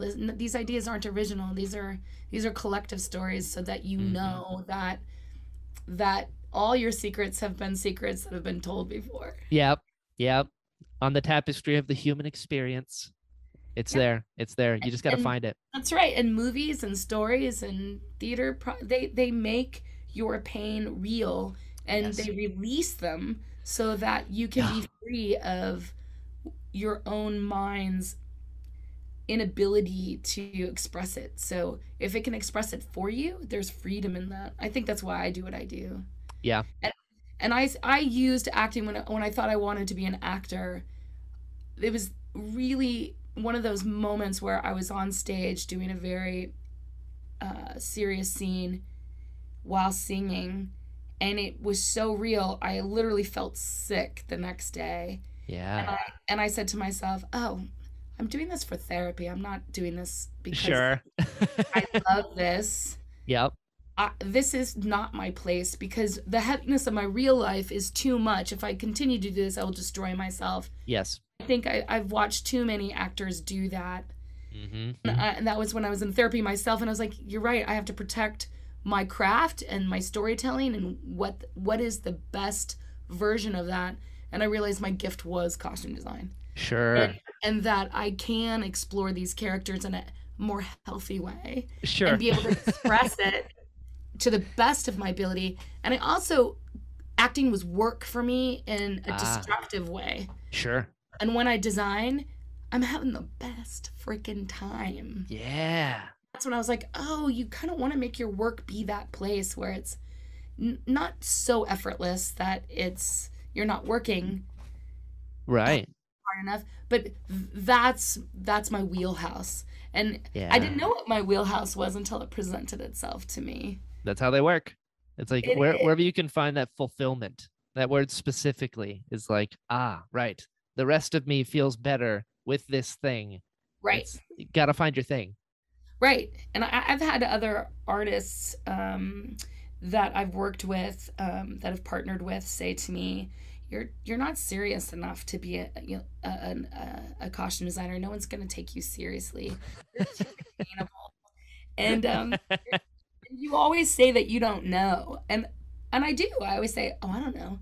Oh, let me figure that out. But that's also why I get hired, because they know Ann will figure it out. Right. But I'm okay with saying I don't know. I'm okay. Like, my favorite thing in the world is when I get really tired, I get giggly and ridiculous. And it's always like the last shot. And we've run out of ideas. And then the thing we put it in and ends up being the best thing, because it's at that crazy delirium place where you go. And I love it when something magical comes out and I can't stop laughing, or I'm like, oh my God, that's hideous. It's perfect. And then it goes out and everybody's like, I don't know. Do I trust you? You look crazy. And then sometimes I laugh so hard. I'm like, I'm going to pee my pants. I got to get out of here. This is too much fun. And I know I'm in the right place. Yeah. That's the place to be when there's no inhibitors anymore and you're just free. Yeah. It's so much fun. I remember painting this guy. He couldn't fit in anything, and I just decided I was going to paint him head to toe silver and put a diaper on him. And I put a diaper on him and, a crucifixion crown. And he looked like a giant disco party, but biblical. And he looked at me and he goes, I don't know what the hell this is, but this is great. Makes you look like you are irreverent, but you have a lot to say. And it killed. It was just so funny. Those are the things that you miss that come out to be the best things you don't even plan on. But I was like, I have any clothes for you, man. What are we gonna do? That's I got some silver paint and a diaper. Let's go. And a crown of thorns. How did those things even enter the room? Clothes. Yeah. I love that. Is there something like in your mind when you think back on, like, because obviously everything that you do has your heart in it, but is there somewhere you're like, this particular one is kind of, I really, really like this one, this creation? I have to say, I have a lot of those, actually. I bet. I have a lot. Hope so. I'm the person who has a new favorite. Like, people are like, what's your favorite movie? And I'm like, sure. Right now? Right. Because I'm always looking forward, which is really interesting, because everything forward, someone has already gutted the past to get there. Right. Good point. So there's always some new provocative thing. Like, I really love the Squid Game right now. Oh, yeah. love all the derivatives, and Yeah. it is so clever, so smart, so gutsy, so guttural, so Yeah. regular. Like it's all in there in one big push, and I love it. It's so much fun. Um, so it's like I always have a new favorite. I think the 99-cent store shows probably the most amazing thing I've done to date, even though I've Yeah. done my craft has actually evolved past that. Sure. But what it did is give me the opportunity to free form something and give it away and Yeah. know that it was the best thing it was while it was moving and it was being used. And and that to me is the most freeing idea about art. Like it's all disposable. Like you Yeah. watch a Netflix series and you're like, well, it's done. What's on to the next one? Sure. So and knowing that your art is disposable, um, so I would have to say those, and I probably created thousands of outfits Wow. during that whole process. And there was one of my favorites was I did a whole gang army out of little boys' birthday hats and made them into armor. These Oh, straight sweet. armor, and then painted them, knowing that it was little boys going to war. Yeah. That was the most provocative thing about that night. As I was making those, we were hearing on the news so much about people dying in Iraq, and I was just contemplating the news and then what you're doing at the same time, even though it was Yeah. disposable, like how important it was. And then I made the other army coin roll covers. Oh, yeah, yeah.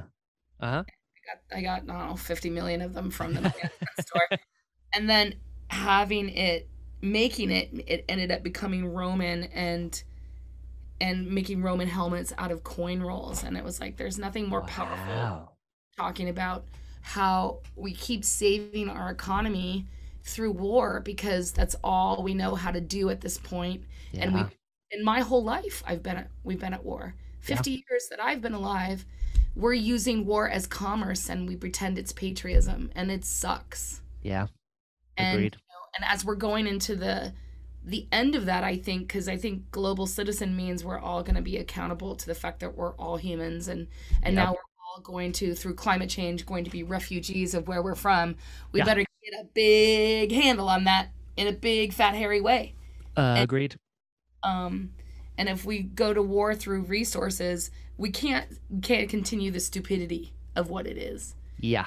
It doesn't make any sense. And I'm excited about the change of where we're I mean, as Same. everybody's like, as I tell people, this is like my fifth apocalypse with my Yeah. mother. You'll get over it. You'll have a sixth one. It's all good. First time? Yeah. It's really funny. People are like, what do you mean? I'm like, pandemic, end of the world. It's Yeah. happening. Don't worry This is about just this year. We're all right. it. This is how we make it up every time. That's right.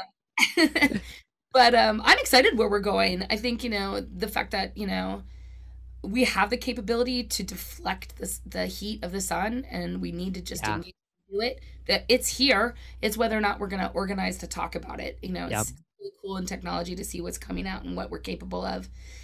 So I think there's going to be a last minute hurrah. So Yeah. Same. we're too smart. Agreed. Dude, Agreed. we're talking about doing like Disneyland rides to the moon. It's so Yeah. depressing. Really? We can afford that, but we Yeah. can't afford to clean up Louisiana? Come Right. on. Right. So you're- Something isn't adding up here. Yeah. I always Mm, call it stupid human tricks. yeah. It's the focus. And I think what I'm excited about with this younger generation is they are I think they're kind, and they're smart, and because of the pressure cooker that's on them, what they're hearing, that climate change, climate reality, Mhm. our money, our polarized politics, all of this is so weighing on their minds that they are gonna find a way forward, that we're Yeah. going to have to ask for help from our younger generation and be like, okay, 100%. what idea you got? I'm tired. That's right. Yeah. So, Yeah. I'm and right there with you. it's hard because I think my parents' generation has been sold a bill of goods from World War II on down. So there is this, you know, this, I'm gonna go into a bunker, into a hole and save Yeah. myself sort of thing. But Mm-hmm. as they move on to the light, we're going to be left with another generation who has just been left with Bunkers. this antiquated 50s ideology, Yeah. which Yeah. we're still stuck in all things. Yep. And then go into this 80s, like maybe capitalism isn't the right way to think about things. If only. And then how do we fix the soil to plant, and how do we build Mm-hmm. things here, and what are we making? I'm seeing the younger generation going to crafting. There's like knitters, Yeah. sewers, and trading, like seeing. It's circling back. Yeah, and Again, it's the importance cool. of art, because you got to be shown those things. And That's I do love that of your massive award-winning career, the 99-cent one that was limited resources with a message is what sticks in your head. I think that's awesome. Well, you know what it is? It's community. And not Yeah. only do I do art in Los Angeles, I do art wherever I go, whether it's with my girls group, or when my kids were little, all the way up until they graduated high school. I said, if I do a show for the world on a economic level, I will do one for you. I always did their school shows.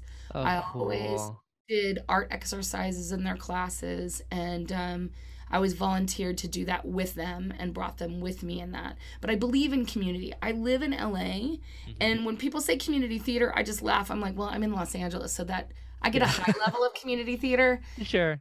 But I do participate in my local museums. I do participate in my local parks.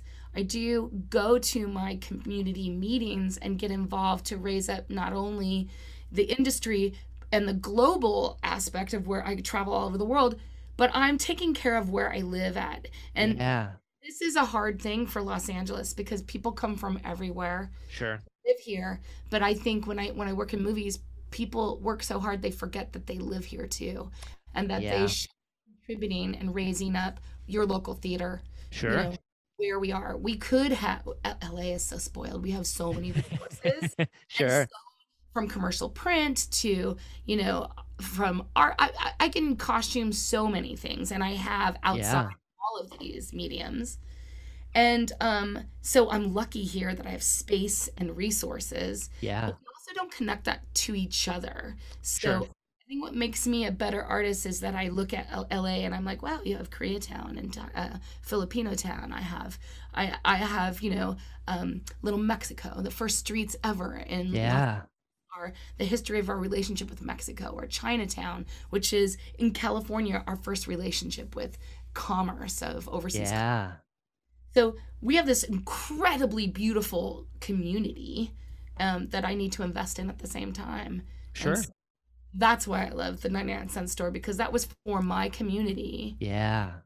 to bring them together and say, hey, look how cool we are. And Yeah. in theater, New York's like, oh, we Broadway, this, and this, and LA has shitty theater. And I'm like, no, we're just spread out. Yeah. And that's what makes us unique. And Yeah. yes, some is better than others, Of course. but the voice is still the same. Yeah. And if not different, because we're pioneers and frontiersmen. Yeah. You there, you stayed on the East Coast, had to stay close to home. That's right. You're just milling on the same turf. We That's went right. all the way across the country to land in paradise in the sunshine. That's So right.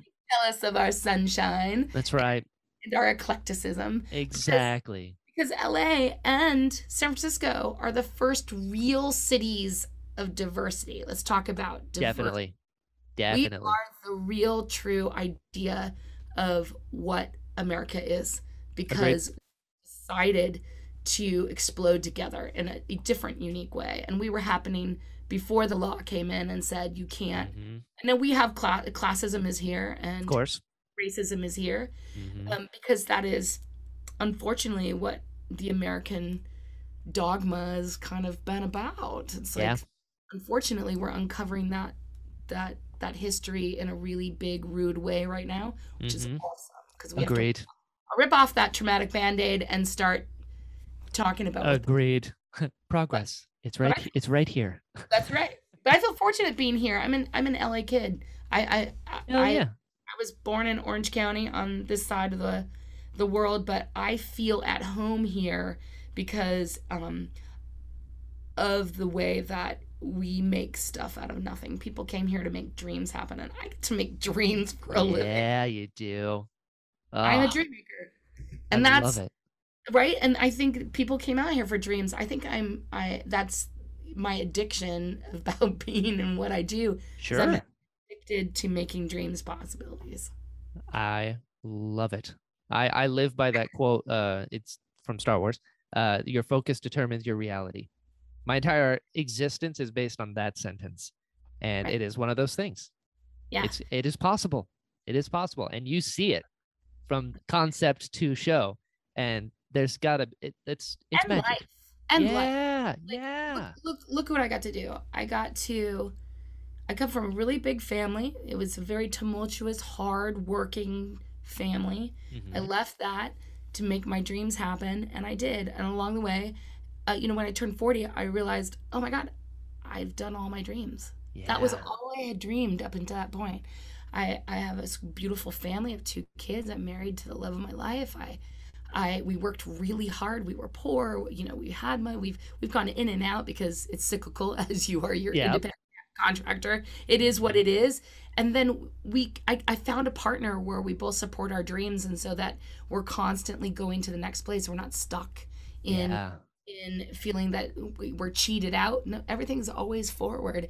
And so I feel lucky that I've been able to have this life where I've gotten to make my own path yeah, and go to the next place. And now I didn't graduate college, and now I'm teaching professor at yeah. USC. You are. Come on, Oh, it was another oh, and I'm like, you can do it. And I can yeah, do that because I have, 25 years of experience in my field. But those things are a possibility. Just never have had to say no. yeah. Oh, I love that so much. That gets me so hyped about just life. The possibility. It's like, yeah, yeah, look, like you did it. There's a real world example. It's not just like a quote that you read on the side of a wall. Like, no, you've literally lived it. It is possible. And you can Yes. see it. Ah, Yeah. And then I how was do you like, not get excited? do I want to be a costume designer anymore? Right? What's Yeah. like literally I had that during the pandemic. I was like, okay, so who am I? Okay, I do that. But I really don't believe that Ann Closs-Farley, you can't just describe her by being a costume designer. I mean, that's not my identity. Yeah. My identity is that I am an artist, a mother, a daughter. I'm all these labels, Yeah. but most importantly, I'm a dreamer. Yeah. What next? Yeah. I Like, love that. what next? And there is no formula for success. It No, just is possibilities. 100%. Leaving that nice room in your Hmm. life to go like, oh, what? I don't know. I've never done that before. Oh, let me try this on. Oh my God, I love this. Yeah. And then by your love and affection for something, sometimes you conquer it. Sometimes you break the ceiling. Sometimes you pioneer something you never thought would even enter your zeitgeist. And so leaving room for those experiences and for those opportunities that you never thought you would be able to be a part of. And just getting in the room and sometimes just I always say just joining in. A lot of people Yeah. are afraid to join in and you're like, so what's happening over here? Oh my God, can I be in this room? And then people generally will say, yes, you want to Yeah. come in. Or when you say, I always say to kids, I'm like, just call and ask. Everybody wants to tell you everything. Yeah. Really? And I'm like, yeah, everybody wants to share everything they know. Yeah. What's the point of going through things if you aren't able to impart it? Yeah, Right there with you. I made a whole show out of it. right? You did. I love it. You're so great to talk to.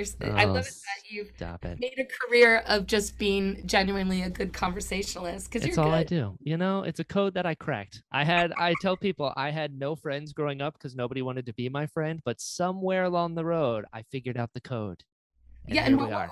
what did you figure out? I want to know what that is. What did you So figure out why here's it was? here's what I've found out. Because also this show is not what it originally was. It took probably 30 episodes before I realized, oh, this is what I do.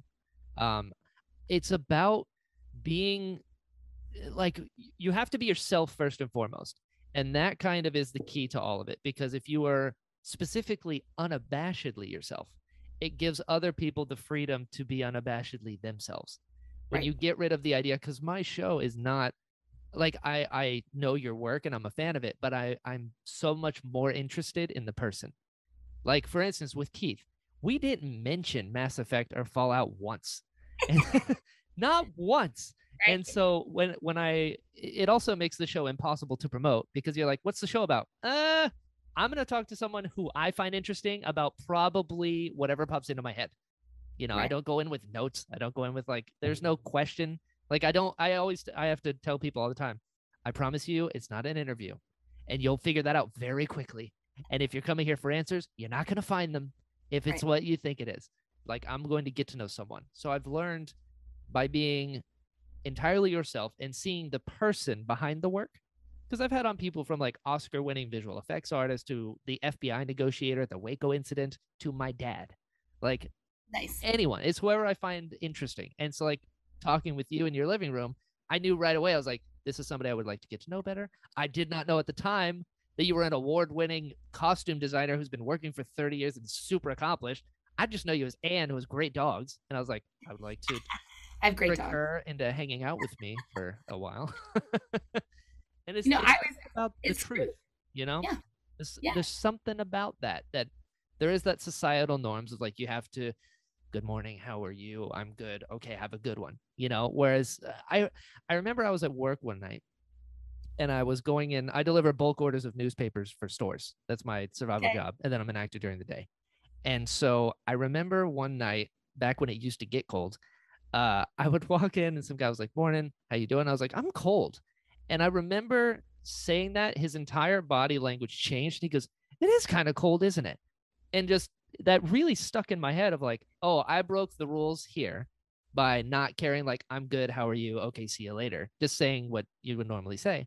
And by opening up, I gave him permission to open up. And then we had a real moment of I see you, you see me. And I've gotten pretty good at that, at seeing people and like as they are and as a human being. There's no preconceived notions here. It's like, I'm a person, you're a person, even though we could be, all of the outside layers could be total opposites. At the core, we're still people, and on that I can connect with you. And I figured it out. It's what I do now. So it's fun. It's fun. I really like it. I always tell people when they say, "Oh, yeah, when did you know you made it?" And I was like, "What?" Yeah. It's a trick question because really, I knew I made it when I realized I was loved for who I am. Yes. With my work. Yep. And then I say, I'm only as good as the life I lead. I don't want to be a dead artist. Sure. Yeah.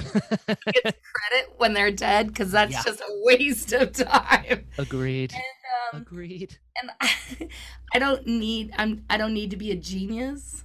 Yep. I don't need to be the best. Yep. I need to be able to somehow find a middle ground where all of it is working and I'm not abusing myself in the process. Sure. And I have done all those things. I have you have not slept. I've given myself anxiety from of course not eating well. I've done all of it, you know. Yeah.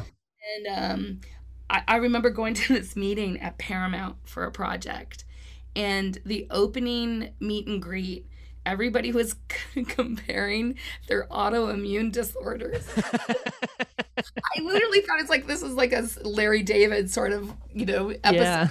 But literally everybody was talking about the alimony and the palimony they were paying and, Sure.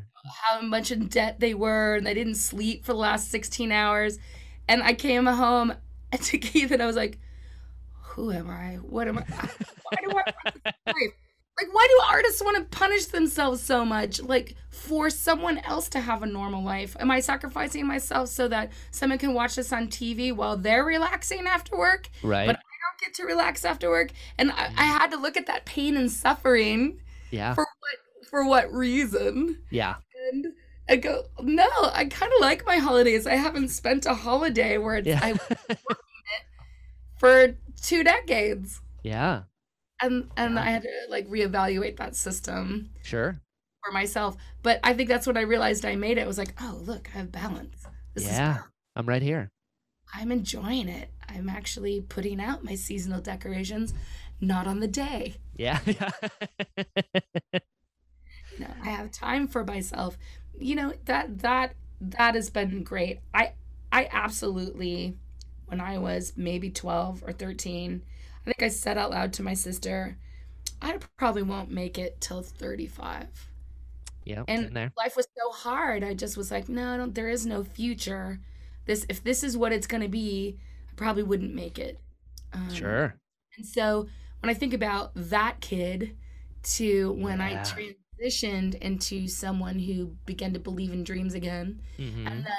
and now I've escalated to like, oh yeah, it's endless. Like I'm good. Like Yeah. I am lucky that I'm in a place where I'm like, okay, what's my next dream? Yeah. I love that. I love talking to people who have achieved their dreams because it's like, now what? It's exciting. And I feel like now what the pandemic did for me, which was take everything away Yeah. so that I could look closer about where I want to go to the next place. And I turned 50 and my kids are going to college. So I'm into these great, stereotypical places, Sure. but at the same time, I'm like, oh heck, this is awesome. I Yeah. get to date my husband again. I get to like figure out Boom. what to do, and after I made some like lists of things that I wanted to do, that's when the USC job came up, and I was like, yeah, I haven't done that before. Yeah, let's try that on. What do you mean? Yeah. This might result into some more stability? Yeah. That's amazing. What does that word mean? What is and just being there for the last 5 weeks, I was like, oh, I'm a natural born teacher and I really love this age group. And I really like telling them the truth about what the business is really like. Hell And yeah. what I realized is my new mission is work-life balance. What is Yep. that? Let's pioneer some of these bad practices in our business. And Yeah. really, that's the only thing I can offer these kids is can we really do change some of these practices so that they're healthier and that we are providing balance for the people that we make art. They deserve it. Yeah. So and that we need to believe that we don't have to sacrifice our health and well-being to make art. Yeah. I totally agree. There's no excuses to bury our brothers and sisters in art. When I see that memorandum every year in the movies, and then I make the lists of my friends who didn't make it for personal, emotional, or physical well-being Mm-hmm. for reasons they didn't have to end that way. Sure. It's ridiculous. It is. And It is. every year we go, oh, it's too bad, and I'm like, okay, what are we doing about it? Like, It's we're true. really doing about it. And we can. And I'm excited because it is a possibility and it is there. And I feel like it's going to get there. I really do. Yeah, I feel like I think there's enough of us taking up the torch right now and really Yep. conversation. And again, the blessing of a pandemic is Mhm. that Zoom became this tool. Yep. We are now communicating at an exponential level, Yep. and it'll never go away. I think we're here to stay with that. I agree. And then the pandemic gave us hygiene. Yeah. Yeah. Wasn't all bad. Oh, You and got glass like, half full. yeah, I'm gonna wear the mask I think for the rest of my life in certain places. Why All of a not? sudden, like, yeah, I liked not having the flu last year. Yeah, for real. Awesome. For real. And I get the flu in every show I do, especially musicals, because I everybody's bet. sweating and coughing, and it's October.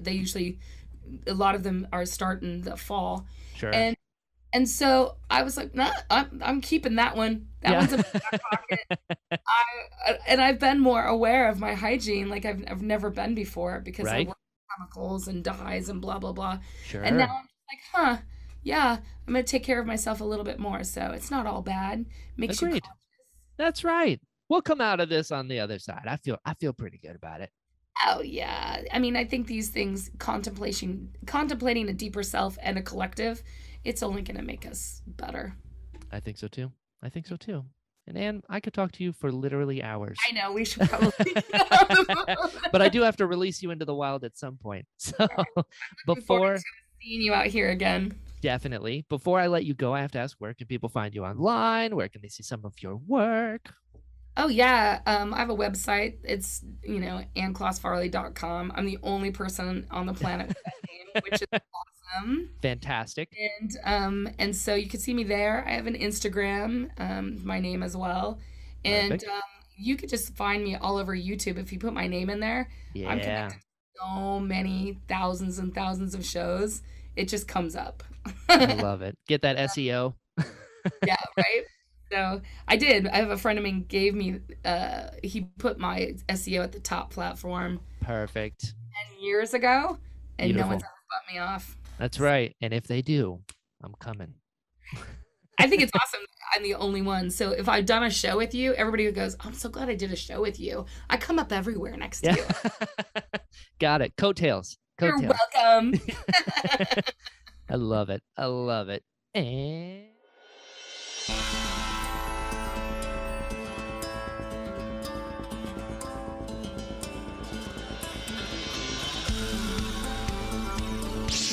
My cabbages!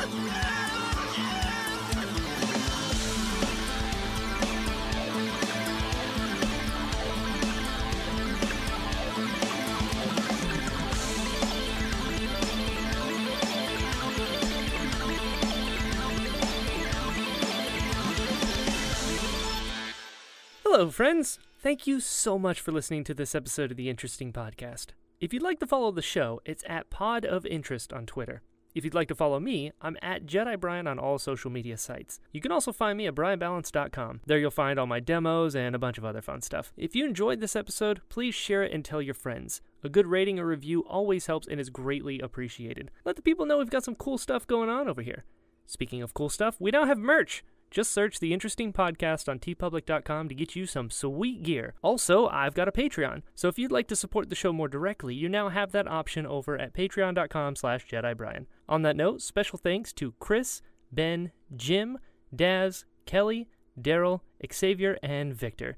Your support means so much, and I can't tell you how much I appreciate it. So until next time, be well.